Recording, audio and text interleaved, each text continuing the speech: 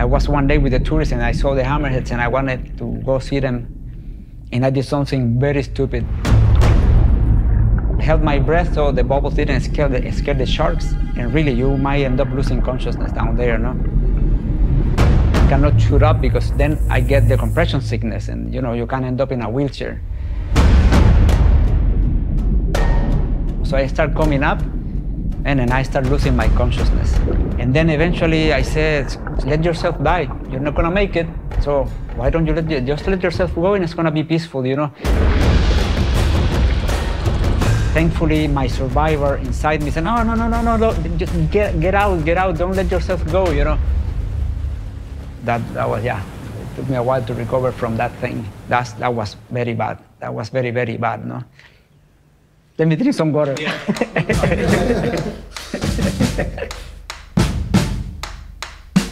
The job we do, the beauty is created for us.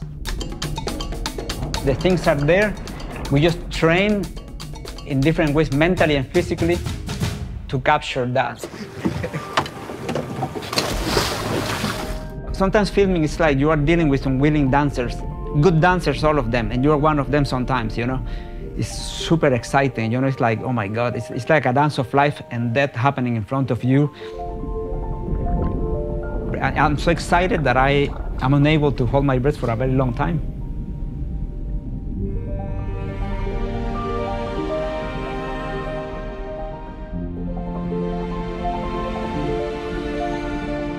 When you're dealing with an animal that doesn't think like you, or with an event that is unfolding that you don't know how it's gonna go, some things might take risk, but I cannot help it.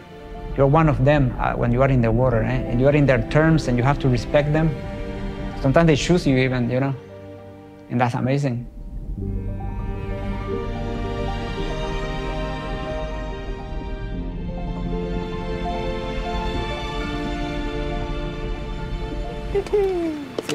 Beautiful, isn't it? Beautiful. Professional cinematography looks very glamorous from the outside, but it's difficult, and not everybody's made for it. All the reading of nature, reading of animals, myself, the water, very absorbing. You know, you have to do a lot of stuff in your mind and physically. We have to be really in good shape physically to be able to do this job, because a big component of what we do is physical. It's not a hobby, it's a duty. What kind of research do you do? A lot, man.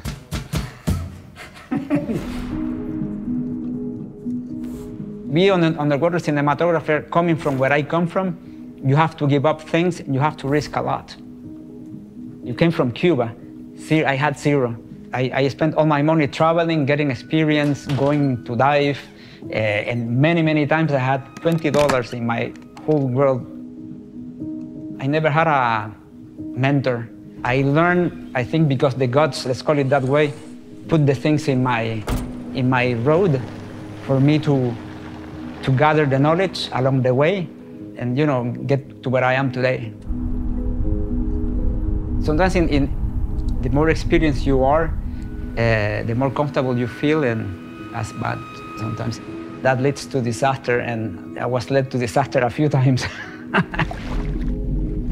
We were in Costa Rica filming spinner dolphins, thousands of dolphins. You go very fast with a scooter underwater, super fast speed, because if the scooter is not fast enough, the dolphin could get bored and leave. It was very choppy, the water. It was windy, big waves, and it's getting late in the day. And the boat might not be able to find my bubbles from the surface. When I got out, I couldn't see the boat nowhere. Had to inflate some signaling device, and after 2-3 minutes down there, I knew I should be heading up. But it was so beautiful. But that can cost your life. I mean, people die. You still go in the water because that's what you're made for. You can't help it. So you yearn to go back in the water and try again, so you try again, though.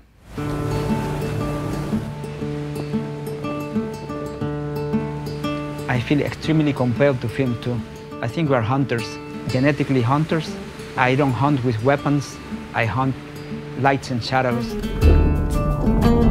Now I send footage to Artlist, and they put it out there for the world to use.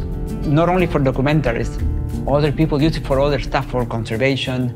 They use it for installation. I can feel proud to have my footage there.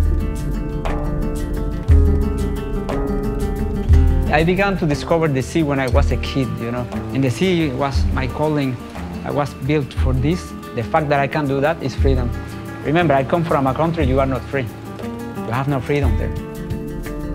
When I'm doing that, I am me at my best, in my total, absolute freedom. That's like paradise on earth. And that's when I have my wings open in the widest extension. It's like, okay, I'm blessed right now. This is what I live for.